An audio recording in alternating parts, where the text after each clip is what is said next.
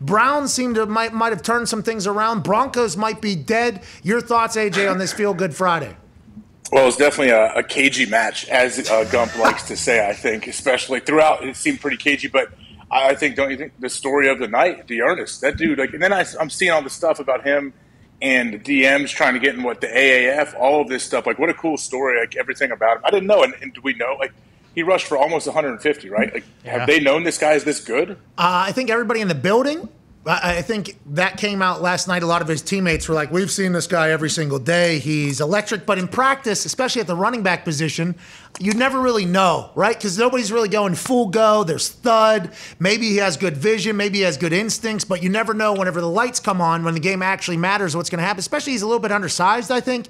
So I don't think anybody fully knew what it was going to be like. But that offensive line said, hey, let's go and eat. Let's go and do this thing. Let's go and dominate. Batonio, he got a false start, and they had a legal formation 3 times last night. 1 on a punt, 2 on offense. So Stefanski's going to have to figure that out. But that offensive line almost taking it as a shot that maybe they weren't supposed to win or have success, I think that goes in it. But D'Ernest Johnson is a hell of a story. A hell of a story out of Immokalee, Florida, which is where Edgerrin James is from. I learned a lot about that. I actually said he's a South Florida boy, right? Yeah. South Florida boys run. Yeah. That is what South Florida guys do. They move. They make things. They're gritty. They're tough. They're explosive. They're fast. They've been through a lot to get to where they are, let alone him having to beg for jobs in the AFL and now getting a chance to have his night on Thursday Night Football with LeBron James tweeting him and everything. What a story. What a superstar. But now going forward, they got 2 all-pro running backs already.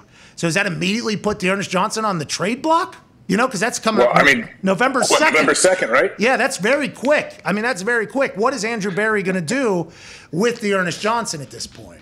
Well, when are his studs? When do both studs come back? Yeah, who knows? Chuck. Do we have any idea of their timetable? Nah, I'm not 100% sure. Last night it didn't sound like it was going to be for too long. I think just the way Joe and Troy were talking about it. But you start thinking Odell Beckham, what's going to happen with Odell? Mm-hmm. It looked like he hurt himself again, that shoulder where he tried to make the catch and he landed on it. That's the same thing we're talking about with Baker, right? With Baker's injury, they can try to get that inflammation down. This is before we knew he had a broken humerus.